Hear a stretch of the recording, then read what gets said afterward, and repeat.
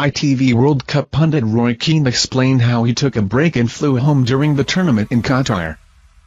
ITV World Cup pundit Roy Keane admitted that he needed a break and flew home during the tournament in Qatar, after claiming he was fed up with his colleagues. The Manchester United icon and Souness had an on-screen argument at the beginning of the competition during Argentina's shock 2-1 defeat to Saudi Arabia, though the Irishman did not reveal who in particular was infuriating him. As Keane sat down for a chat with Gary Neville and Micah Richards, the former midfielder admitted that he found the World Cup experience in Qatar okay, although he did travel back to his home. To be fair, Roy went home for 4 or 5 days as well actually, Neville told Sky Bet. He went back, Keane replied. I had a break. I needed a break, just my tolerance levels. Yeah, people get on my nerves. Asked by Richards to name names, Keane added, how long have we got? Fellow pundits. Neville asked Keane to confirm it wasn't him that forced the 51-year-old to leave, which he did before the ex-defender explained how Keane was feeling at the time.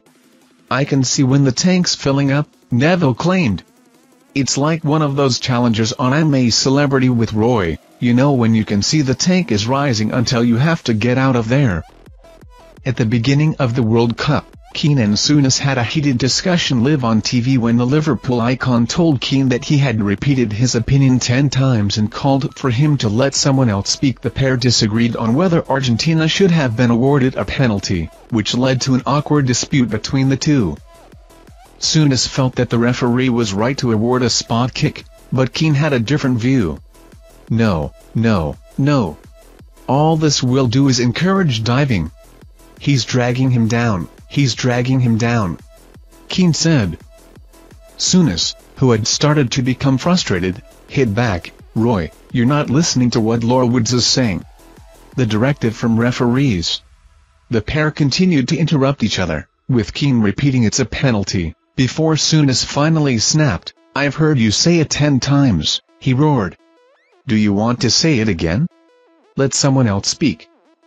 Keane then told Souness to go ahead and give his point several times, before Souness provided some wisdom.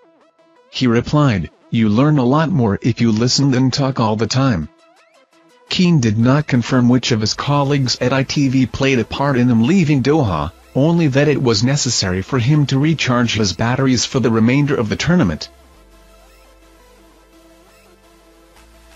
Thank you for watching our videos. Subscribe to our channel to get notifications when we post newest videos. Thank you and goodbye.